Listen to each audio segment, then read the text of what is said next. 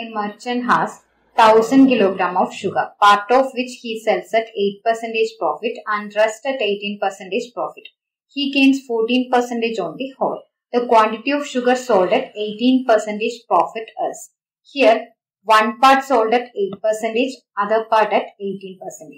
And total gain is 14% and the amount of sugar is also given, which means we can use a ligation method here.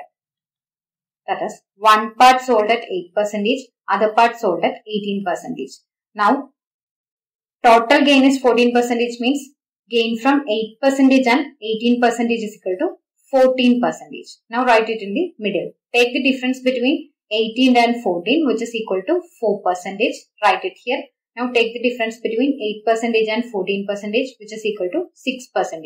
Now, 2 goes 2 times in 4, 2 goes 3 times in 6. So, 2:3 is the ratio of sugar sold at 8% and 18% respectively. That is, 2 unit is the sugar sold at 8% profit, 3 unit is the sugar sold at 18% profit. So, here total amount of sugar is 1000 kilogram. That is 2 plus 3, total 5 part is equal to 1000 kilogram.